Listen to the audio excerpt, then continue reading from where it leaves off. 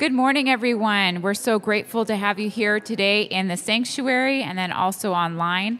We are going to stand and we're going to be singing Everlasting God.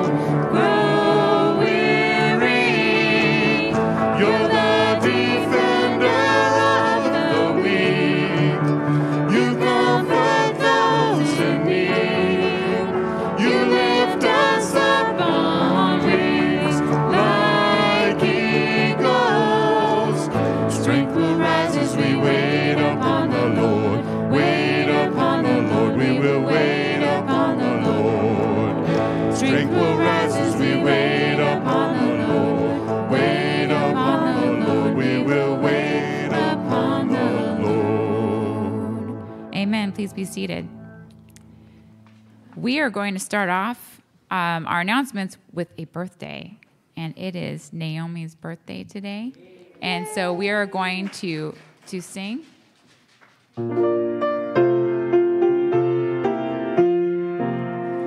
Happy birthday to you, happy birthday to you. Every day of the year, may you find Jesus here. Happy birthday to you, happy birthday to you, and the best year you've ever had.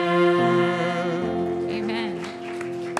Amen. So this week we just started this last week a Bible study called Mountaintop Moments, and it's talking about the times in the Bible where the Lord met people on the mountaintop, not always in positive circumstances, but the Lord turned it out, worked it out for His glory, and it's been a really great study so far. So you can join us at 7 p.m. in the Fellowship Hall or on Zoom, and if you'd like to join us, shoot us a note on Facebook or email or call the office, and we can get you connected.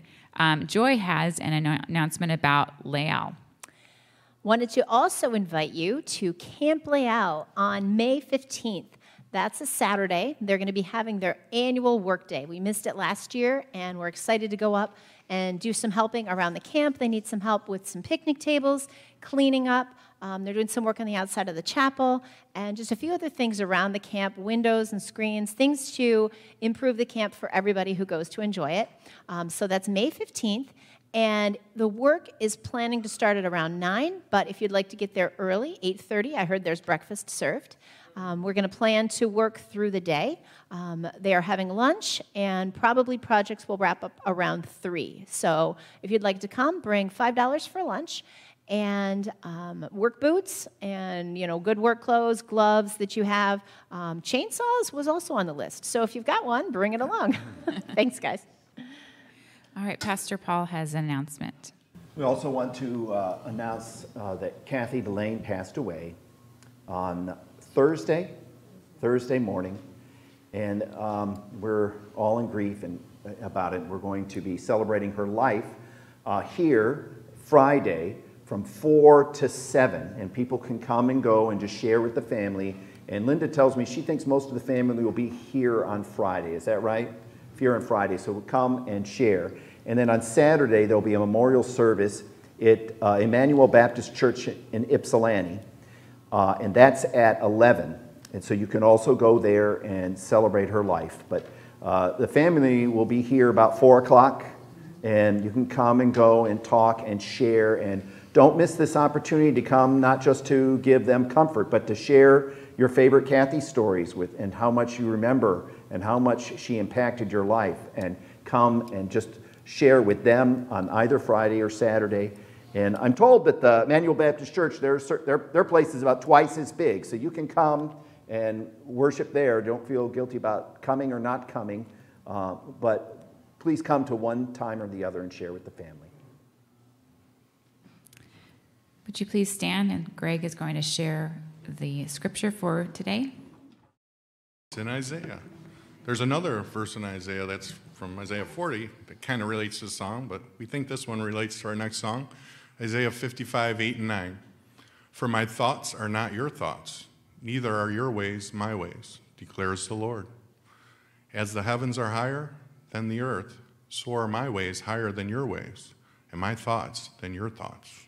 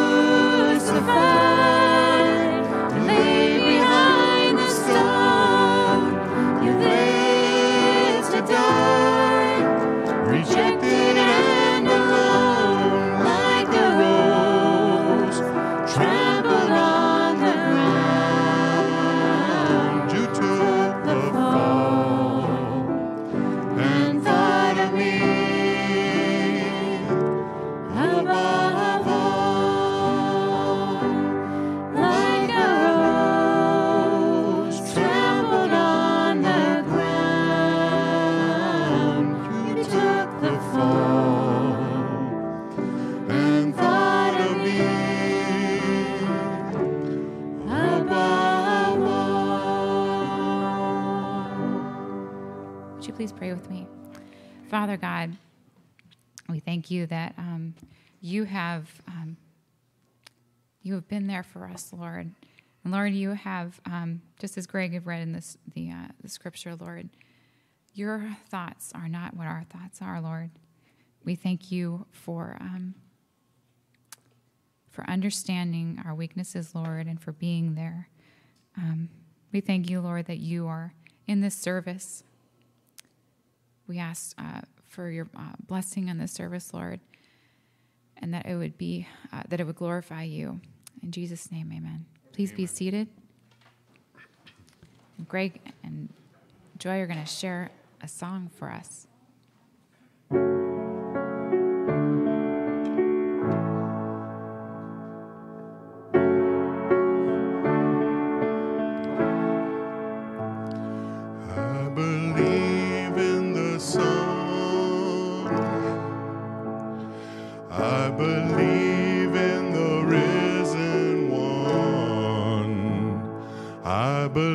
believe I've overcome by the power of his blood. Amen. Amen. I'm alive because he lives. Amen. Amen. Let my song be the one that never ends, because he lives.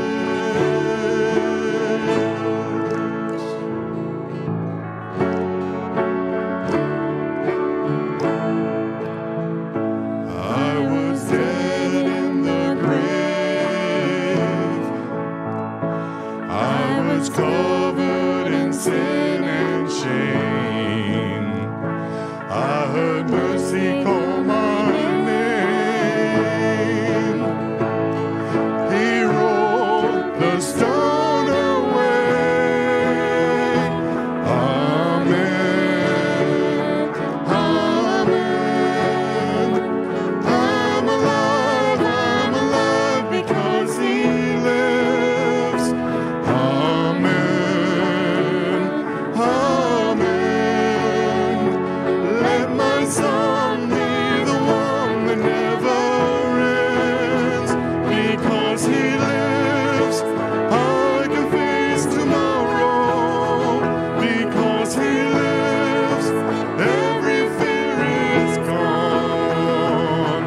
I know he holds my life, my future in his hands. Amen. Amen. I'm alive because he lives. Amen. Amen.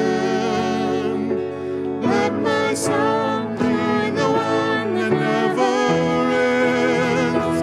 Amen. Amen. I'm alive because he lives. Amen.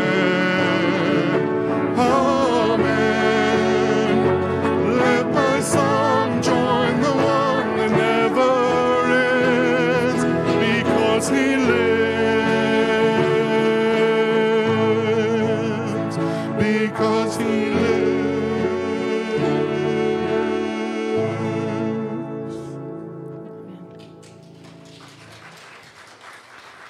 Would you please stand? I guess we're not done. Oh. Please stand. Oh, and actually, would you please stand? We're going to, at this time, be offering, taking tithes and offerings. And you can do that a few different ways. You can mail in a check. You can donate through your bank or credit union, or you can also donate online. We ask that you prayerfully consider at this time.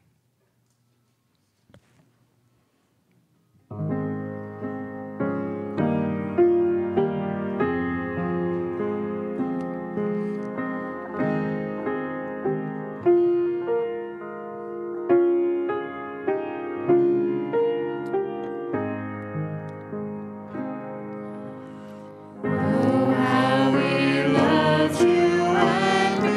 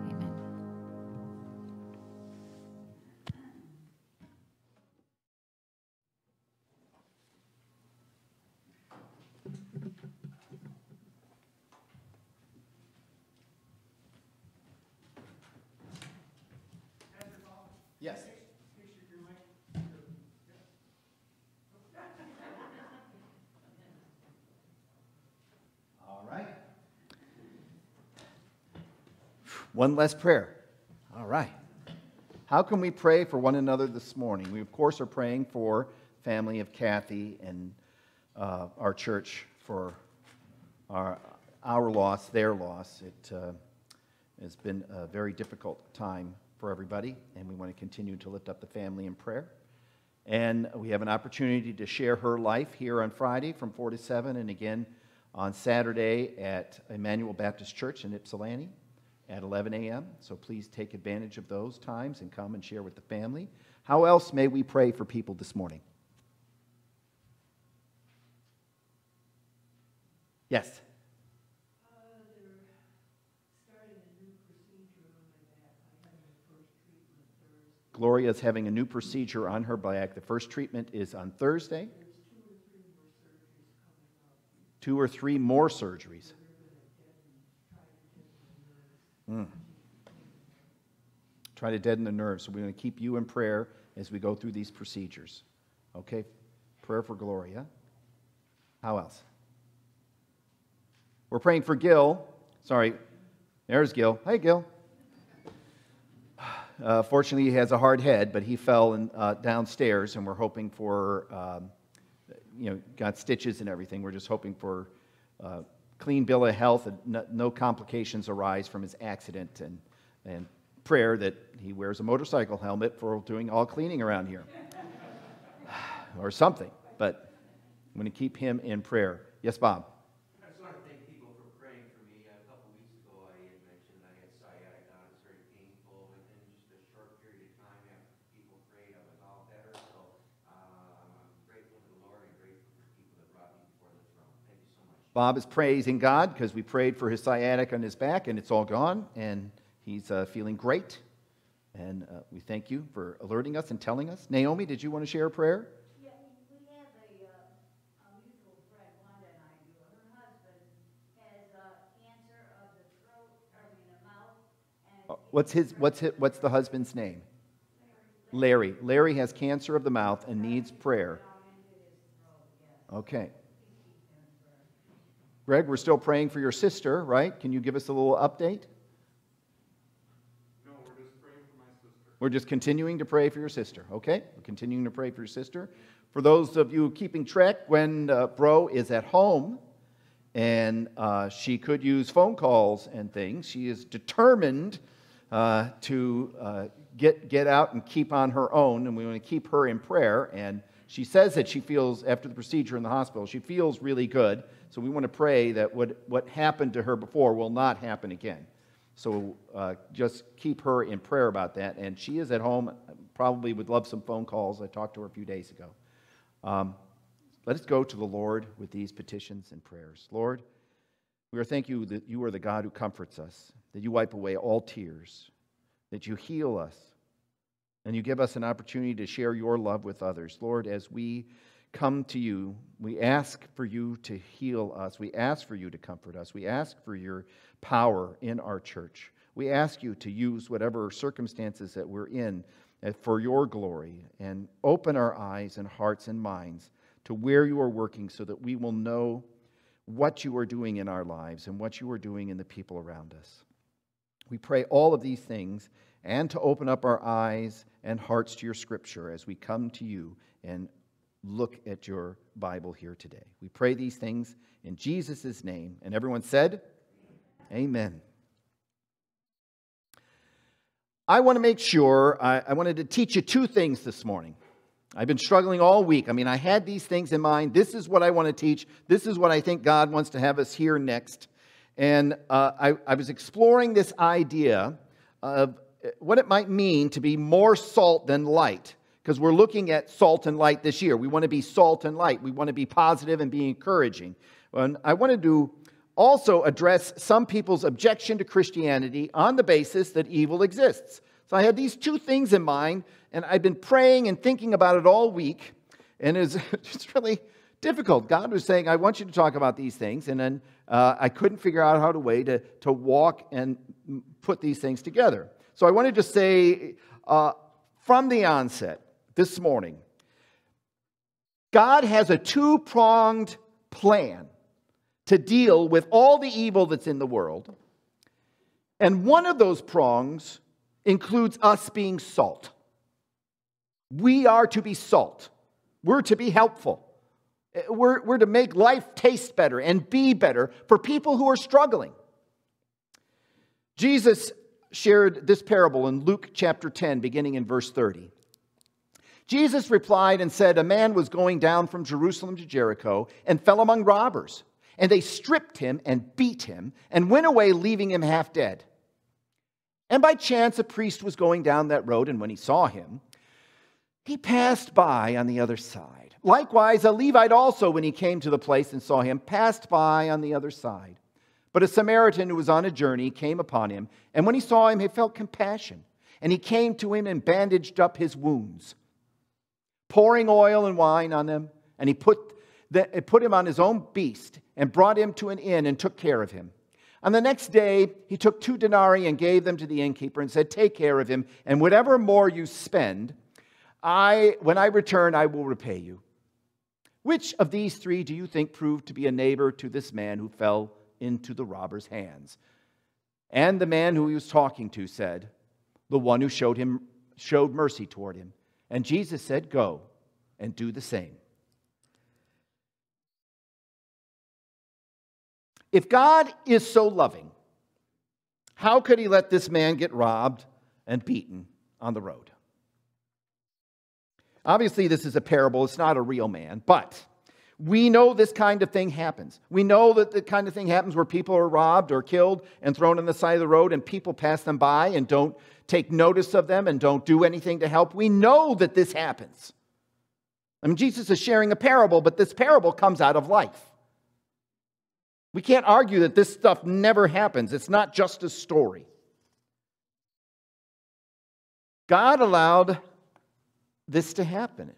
And when some people think about this and think about the hurt person, this brings them up short. And because of that, they think that there is no God. The short answer about why God would allow this kind of thing is sometimes it doesn't feel very satisfying for some that hear. Isaiah 55, verse 8. We find these words. For my thoughts are not your thoughts, nor your ways my ways, declares the Lord. For as the heavens are higher than the earth, so my ways are higher than your ways, and my thoughts than your thoughts. That's the short answer. God created a world that has both evil and good in it. Now let me put this a different way. God created a world in which we have choice. We can choose to follow God or to reject God. That is, we can choose good or we can choose evil. Could God have created a world without evil? Yes, certainly he could have. Easy, he could have done it. When one person, but without evil, that is, without choice, none of what we do is really real. It's just programmed. We're just robots, automatons. God created a world in which our choices are real. When one person chooses not to follow God, it affects and influences everybody around them. When we find and all of these choices then accumulate over time. And finally, we find a hurt person by the side of the road. God didn't put them there, we did. But God allowed it. Could God have created a world where this didn't happen? Yes, but the trade-off is huge. We would have no freedom because the choices that we make are real. People get hurt because our choices have consequences. So do our neighbors' choices. God did not create evil, but he allowed it to be possible. But without God, how do we even know what evil is? God is the one who arbitrates believers what good and evil are. Without him, how do we determine that? Now, the Nazis were atheists. They put God out of the equation. They took the problem of children born with defects by putting them all to death. That is not evil, they said. This isn't evil. This is just putting forth the survival of the fittest. We're purifying the gene pool.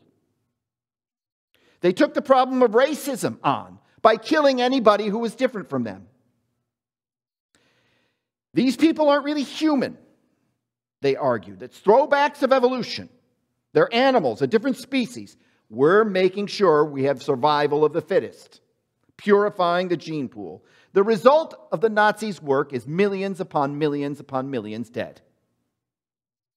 They attempted, from their perspective, to do good in the world. The Russian communists were atheists.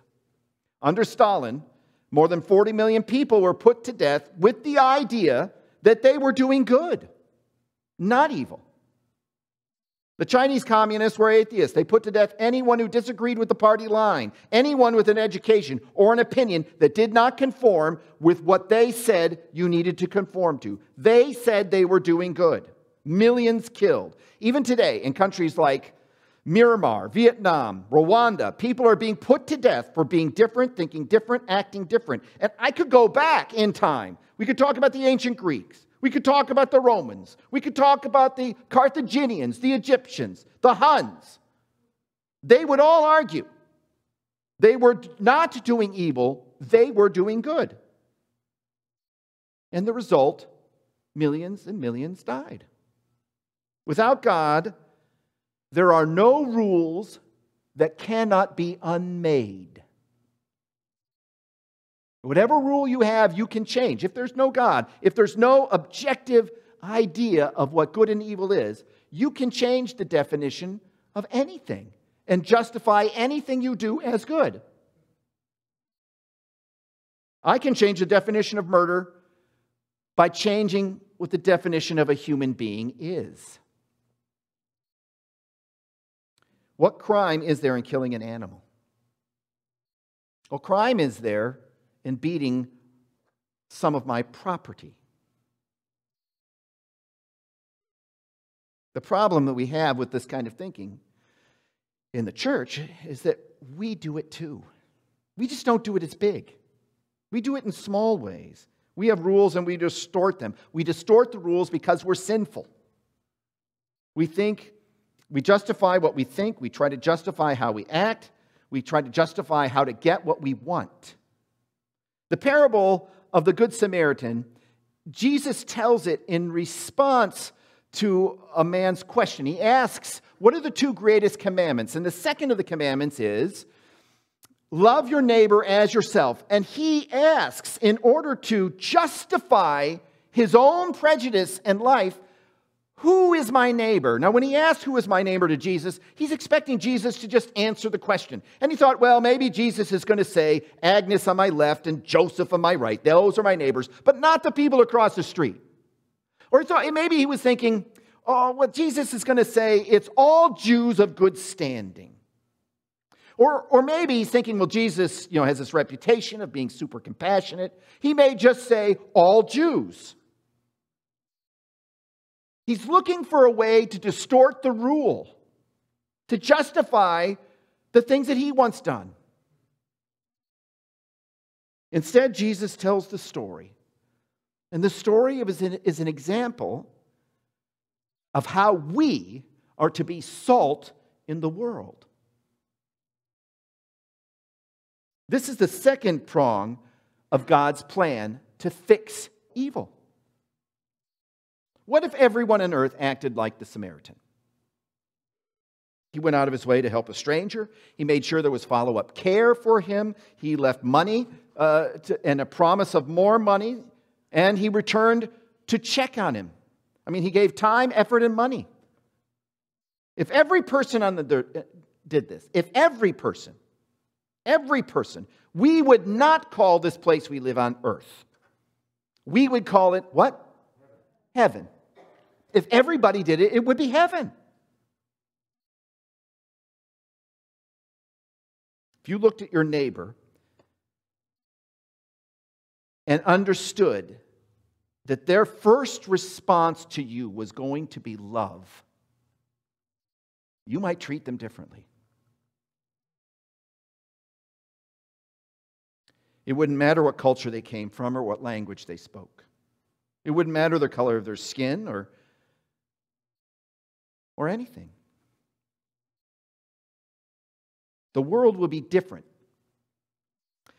Or as Douglas Adams puts it, what if everybody was just nice to each other for a change?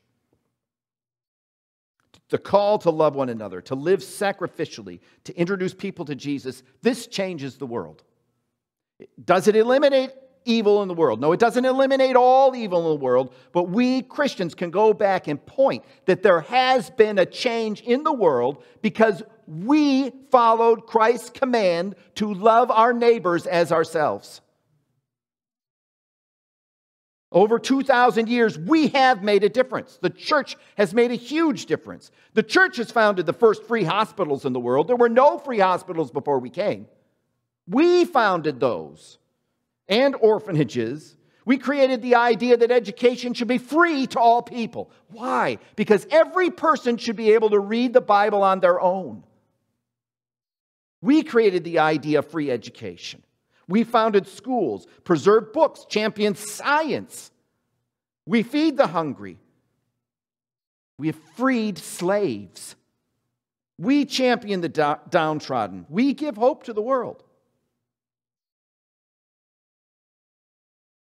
And yet this problem still persists. Ezekiel 18. Yet you say the way of the Lord is not right. Hear now, O house of Israel. Is my way not right? Is it not your ways that are not right? When a righteous man turns away from his righteousness, commits iniquity and dies because of it, for his iniquity which he has committed, he will die.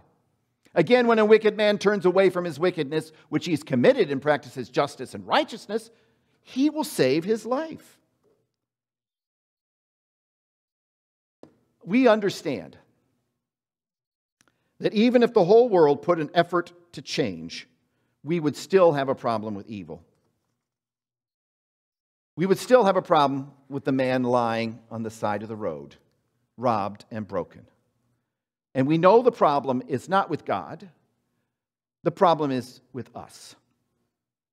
Jesus tells the story because the rule, love your neighbor as yourself, is the place where we begin to look for loopholes. Everyone does it somewhere. Everyone looks for a way kind of distort the circumstances and the rule and the life lessons that we've learned in order to justify things that we do. Everybody does it. Peter comes up and he says to Jesus, how many times shall I forgive my brother? 7 times? Jesus says, 7 times? 70 times 7. And I'm sure Peter's response was 70 times 7. Okay, that's 7 times 7. I'm carrying the 4 somewhere. And then Jesus has to interrupt him, right? Peter, forgive all the time, every time. Forgive a lot. Forgive more than is necessary. Forgive more than you think is reasonable. Forgive, forgive, forgive. We look for the loopholes. Peter did it. We are selfish and prideful. On our own, we cannot be the Good Samaritan. Humanity cannot function at that level of giving on its own. There will always be a breakdown in us. There will always be a breakdown as we walk by the hurt man. As some of us become robbers. In us, in us, in us. That's where the problem lies. We are too selfish, too prideful. We are sinners. If we could make the world function like that on our own, any religion would do. Any religion would fix the problem and evil would disappear. If we were able to do that. If we could do it under our own power, but we can't. We can't because it won't work, because the universe is broken, because the whole world is broken, because we are broken. The Good Samaritan is prong number 2 of God changing the world. But before the world began, God put another plan into action to take care of the evil that would come from our choices, even before we made those choices. The plan was to put His Son on the cross so that our sins would be forgiven, so that our hearts would be cleansed, so that we would have implanted inside of us the light of the world, which changes everything. And that's not even the end of it. Now, because our choices are still in play, people can reject the gift that God offers them of salvation, of change, of taking care of the evil in their hearts. They can still reject it. There'll be some that will try to take advantage of God's free gift. Some who will reject it outright and distort it. Some who will flaunt it. Some who will fight against it. But there will be some who will take it. And when you take it, not only does it help you fight the evil of this world, it propels you into the next world. Amen? Because what we fight for is not here, it's going to be in the next world. And we want to bring as many people as we can into that. In God's plan, there is freedom because He gives us choice, even to choose evil. There's freedom. There is love. There is redemption. In our plans, there is death. There is death. And there is death. In God's plan, our suffering has a purpose. It's not meaningless. It's meaningful. There's love and hope, not death and despair. We can choose to reject God's plan, but miracles will happen when we accept it, when we accept Him. All things work together for good for those who love God, to those who are called according to His purpose. I can move with confidence. When I follow Jesus' command to love my neighbor, I can move with confidence. I know He will work through me, even though I am a broken sinner. He will change the world because His love is so big, it changes me and then everything I touch. I know that when I am the salt of the world, it changes the world. And many of you know it too because you've seen it. You've seen the way you've affected people. But I cannot be salt unless I have the light. Unless He's in me, I can't change the world for the good. I can change it all right, but not for the good. But when He's in me, I can do more than I think was possible.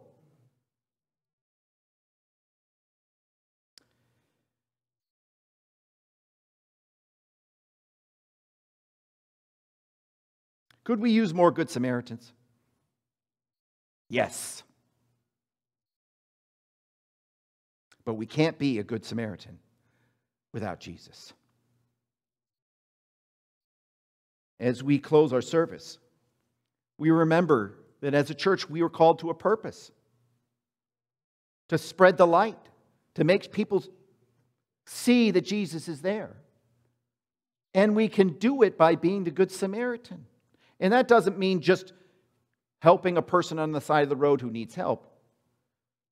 Jesus called us to feed the hungry, clothe the naked, give shelter to the homeless, to help the widow and the orphan. And by doing those things, not only are we salt, but the light will be spread. But the point is not to keep it for yourself. The point is to pass it on, to give it to others. We would like to end our service today by singing Pass It On. Would you please stand with us as we celebrate?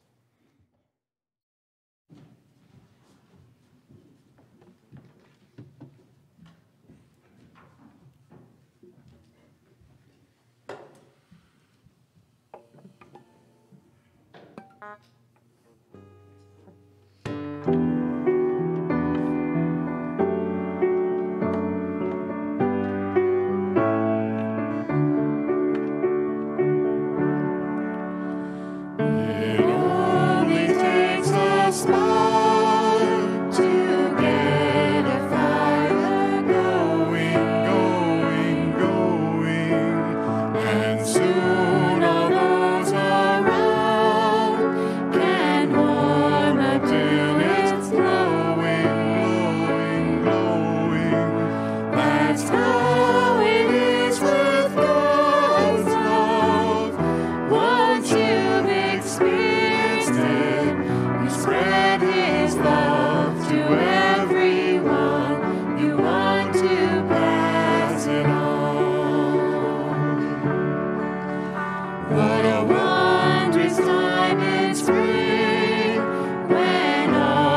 trees are budding, budding, budding.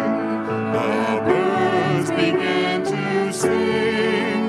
The flowers start their blooming, blooming, blooming. That's how it is with God's love. Once you've experienced it, you want to sing. It's fresh like spring. You want to pass it on. I wish for you, my friend, this happiness that I found, You can depend on Him. It matters not where you're bound, you're bound, you're bound. I'll shout it from the mountaintops. I want the world to know the Lord of love has come to me. I want to pass it on.